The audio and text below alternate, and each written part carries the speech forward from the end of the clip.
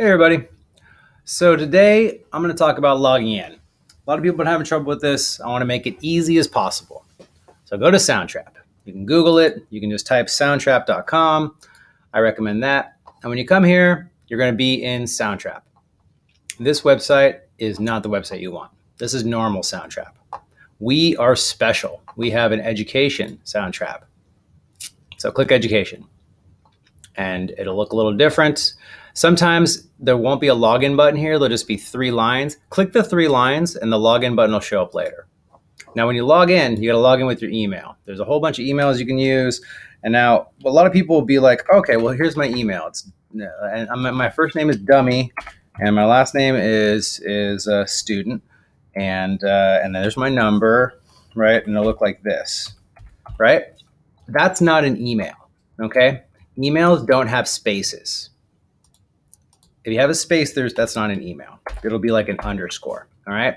And then they don't have, emails do have that. They have an @ symbol. It's an A with a circle. You go Shift-2, and that's how you type that. And then usually be a school. Like for us, it's Santa Rosa City Schools.org, not .com, .org. So it's super important that you type exactly this, okay? And I say that because the first time you log in, you're going to try to log in with Google. It's not going to work, or it will. Try it. But if it doesn't work, you got to just do it manually like this. So type all of it in, type all this stuff, and then type your password. I give everybody the same password for our schools. So you got to talk to your teacher if you don't know your password. All right. I'm not going to tell you our secret password because it's a secret. All right. Then you click login. And it logs you in. Now, the first time you log in, you're going to get this screen. Hey, you're in Soundtrap. Great job. Change your password. So then you have to type a new password. My password is going to be different. Great. Then you type in a new password. Great. There it is. Make sure they're the same. Make sure it's something you remember. Don't tell anyone it's a secret. That's important. All right. And you can continue. And it logs you in. And then you're in Soundtrap. Look at that.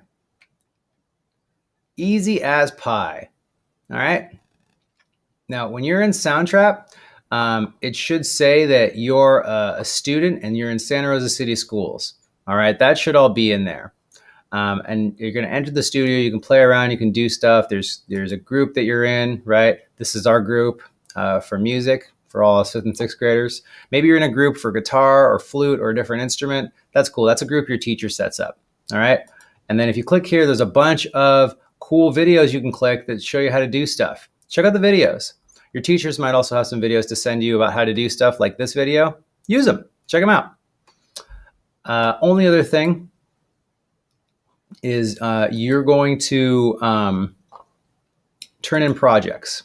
Now, the projects you can make them here, but actually the best place to start and do projects is on Google Classroom. All right, so let's switch to my Google Classroom. And I'm going to show you all what to do.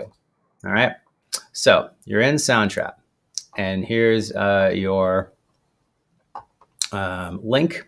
When you open up your Google Classroom, it's going to be like, here's all your projects, right? There's the first one. So you got to click the link.